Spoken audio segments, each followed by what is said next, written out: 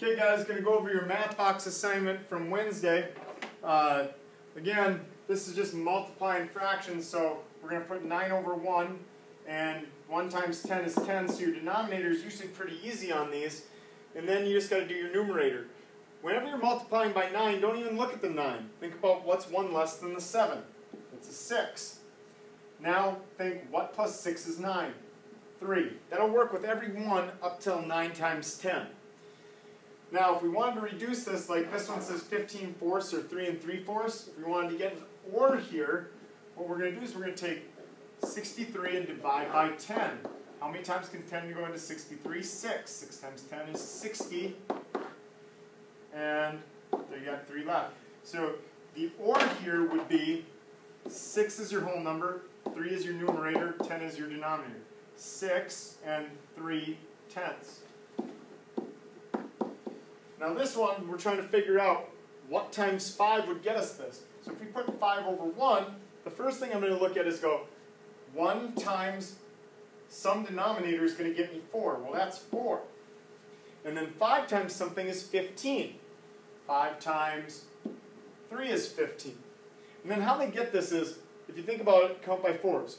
4, 8, 12, that's 3 wholes. And then you'd have, if you took 12 15ths away, you'd still have 3 left. So 12 of the 15, away, you'd still have 3 over 4 left. Okay, so that's the answer to that one. Over here, I asked you to do this one, letter B.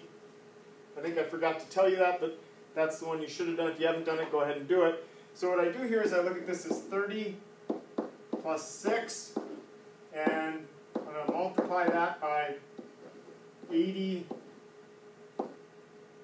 plus 9. I had kind of a minute there where I wasn't thinking. And you got to take this times both of these. So if I look at 80 times 30, I'm going to have 2 zeros. 8 times 3 is 24. And then I do 80 times 6, which would have 1 0.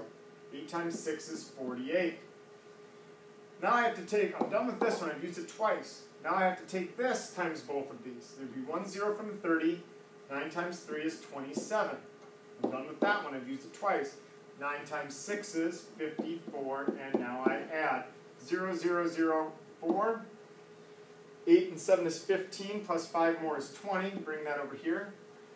2 and 4 is 6. 4 more is 10. That's 12. 3,204 is what I did on that one.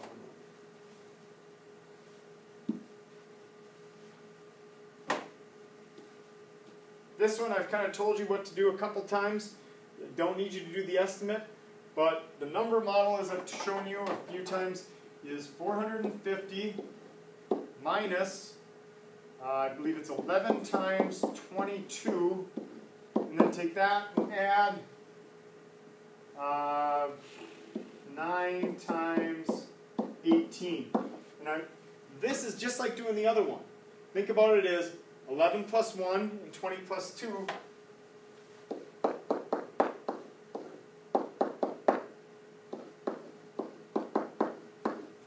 Times, this should be a 10.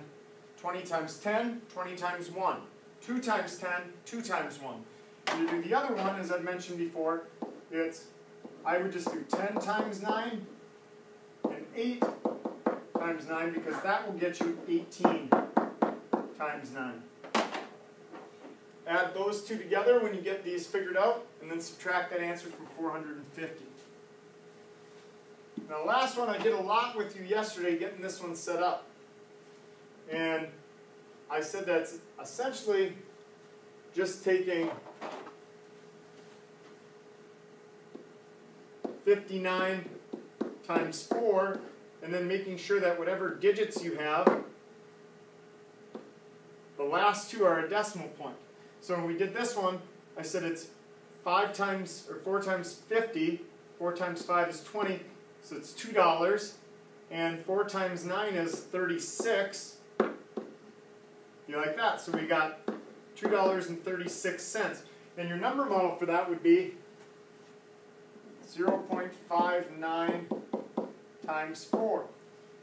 And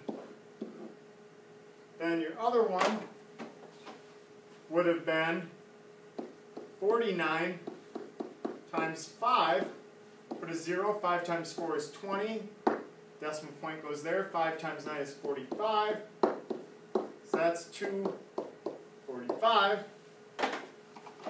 So here it would have been 0.49 times 5. And then you take those and subtract. 2.45 minus 2.36. And that's just like taking 245 minus 236, but then putting your decimals in. We've got a 3, make that 15. 9, 3 minus 3 is 0. So the answer, 0.09 cents. It's basically costing 9 more cents.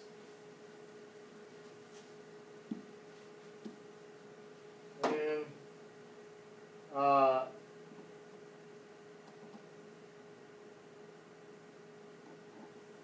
well, the answer, I guess, would have been which costs less. This one should have been cost less for fruit punch, and it's 9 cents less. This one I've showed you a couple times too, that the trick is, if we had a number line that 1/2 is the same as 4/8. So if we had 5/8, there's no way to simplify that. So 5/8 is just got to be 5/8. So down here, 3 1/2, 3 5/8.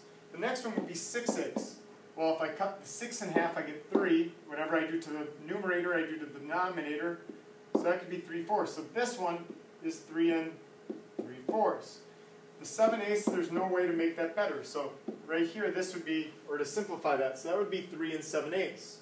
Then it's 4, 4 wholes, no extras. 4 1/8, because 1/8 can't be simplified. But 2/8 can be simplified. If I cut the 2 in half, I get a 1. Cut the 8 in half, I get a 4.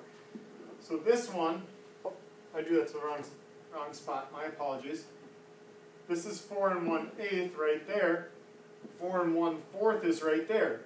4 3/8. So this is going to be 3/8, but it's 4 3/8 because we have 4 holes. 4 1/2. The next one would be 4 5/8. Then 5 6/8, but 6/8 can be 3/4, and so on. 4 7/8, because it's 1/8 less than 5, and then 5 1/8, 5 1/4, and it just continues on in that pattern. And that should help you get your number line in order. Alright guys, those are your math boxes.